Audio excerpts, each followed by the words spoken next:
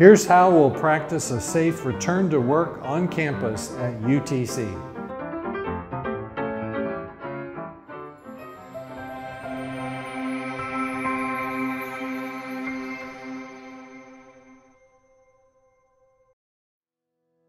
Welcome to the COVID-19 UTC Reintegration Safety Training. As we prepare for a new academic year, we are looking forward to interacting with our fellow Mocs in new ways. UTC cares about your health and well-being. That is why we ask that you don't see a return to campus as going back to business as usual.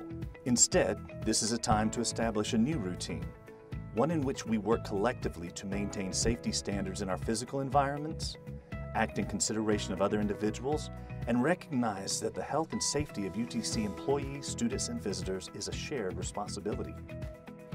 This course is intended to provide you with the information necessary to do that. Upon completion of this course, you should be able to classify your risk of COVID-19 exposure as low, medium, high, or very high based on the type of work that you do at UTC. Perform a self-check for COVID-19 symptoms each day before coming to campus. Report COVID-19 symptoms or a positive COVID-19 diagnosis. Plan professional interactions according to guidelines for social distancing. Properly wear and maintain a face mask for personal protection and the protection of others. And perform hand hygiene and work area disinfection routinely to better protect yourself and colleagues.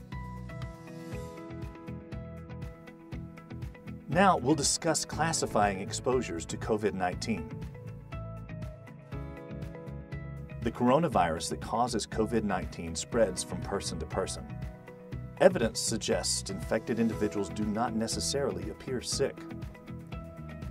The virus can be transmitted through contact with the droplets produced when someone sneezes or coughs and settle relatively quickly onto nearby surfaces.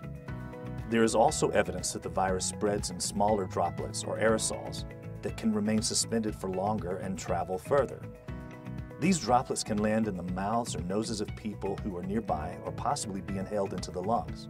Increasing distance between people as well as wearing a mask or other face covering reduces both the concentration and likelihood of contact with both droplets and aerosols.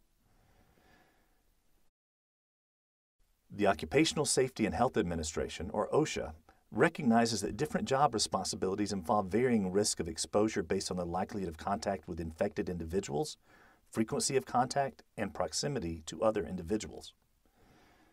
People with very high risk are those with exposure to COVID-19 infected individuals while performing procedures that generate droplets or aerosols, such as healthcare professionals and mortuary staff.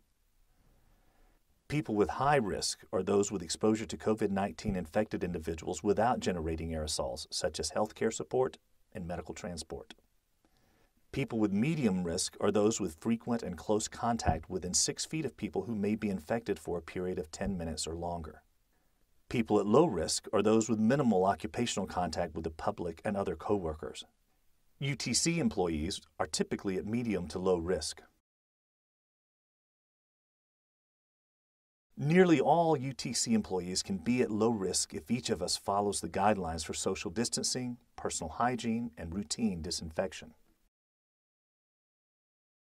Now we'll discuss work practices and precautions. UTC is now offering a self-check health survey for employees to use before they report to work. It was developed with criteria from the U.S. Centers for Disease Control and Prevention.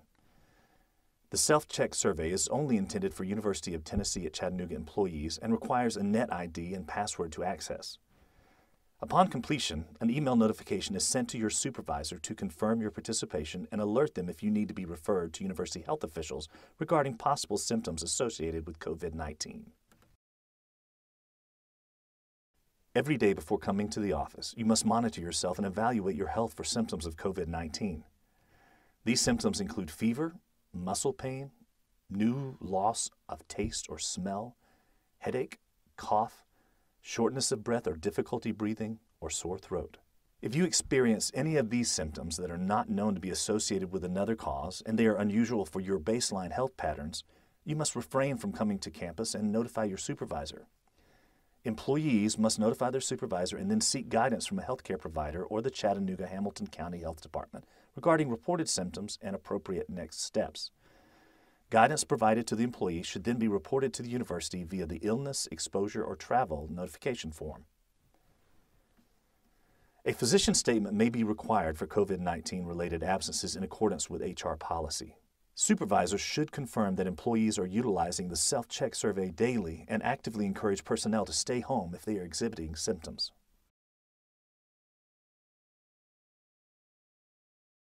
All faculty, staff, and students will wear face masks when on campus unless the employee or student is in an area where social distancing is clearly possible or a non-public area in which social distancing can be maintained without risk of interacting with others, for example, a private office. Best practices for safe use of face masks include: face mask must cover both your nose and mouth. Wash hands prior to handling the face mask. Do not touch the portion contacting your face. Always wash hands after touching or removing the face mask. And launder daily in hot water with detergent. In the event there is a more stringent face mask policy for the area where you are on campus, the more stringent policy must be followed. Faculty, staff, and students will be required to wear face masks in classrooms and other instructional spaces during classes. Non-compliance with face mask use will be addressed accordingly in collaboration with the Office of Human Resources and the Office of Student Conduct. All employees must wash their hands upon entering their work area and prior to exiting at the end of the day. Hands must be washed after contact with frequently touched surfaces as well as before eating, drinking, applying contact lenses, or cosmetics. You should wash your hands whenever you are concerned about contact with contamination. Be sure to follow the proper hand washing technique, washing for at least 20 seconds, being sure to wash the backs and fronts of hands, between fingers and thumbs, beneath fingertips, and under nails. At least 40 square feet of workspace represents 6 feet in all directions for maintaining social distancing standards. Workplace redesign efforts can include repositioning office and classroom furniture to accommodate this.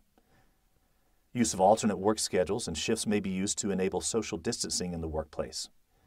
Interaction should be conducted by telephone or technology such as Zoom or Microsoft Teams whenever possible. In-person business meetings with greater than 10 people in attendance are prohibited unless social distancing standards can be achieved. All employees must disinfect their common use work areas at the start and end of each shift as well as before the space is occupied by another user. Request resupply or disinfectant from facilities planning and management via the work order request system. Our campus supervisors will play a critical role in actively managing the reintegration plan and compliance with our campus health and safety expectations. A few particularly important supervisor responsibilities will include: identify individuals able to work remotely, which may include individuals considered high risk for COVID-19. Monitor compliance of use of the self-check health survey for your direct report employees. Execute workplace redesign and alternate scheduling. Maintain proper face mask and PPE supplies for employees. Ensure all employees complete this training. Follow up on training to oversee implementation and compliance with expectations. This section covers notifying supervisors of illness, exposures, or travel. Notification of illness, exposure, or travel. If an employee reports having been asked to self-observe, self-monitor, or actively monitor symptoms compatible with COVID-19, having been in close contact with someone who has symptoms consistent with or a diagnosis of COVID-19, having symptoms compatible with COVID-19, having been tested for COVID-19 for any reason, having traveled to or through an area with widespread ongoing community transmission of COVID-19, or having traveled by cruise or traveled internationally, then employees should notify their immediate supervisor, seek medical guidance from their primary care physician or the Chattanooga-Hamilton County Health Department, and then submit a formal notification via the COVID-19 illness/travel form. Employees submitting a notification will not be permitted to return to the campus until they have been cleared to do so by the university health officials and the Office of Human Resources. Eligibility for paid administrative leave will be determined in collaboration with Human Resources for each reported instance in which the university requires an employee to quarantine or remain off campus to monitor symptoms. This form is accessible through the UTC website.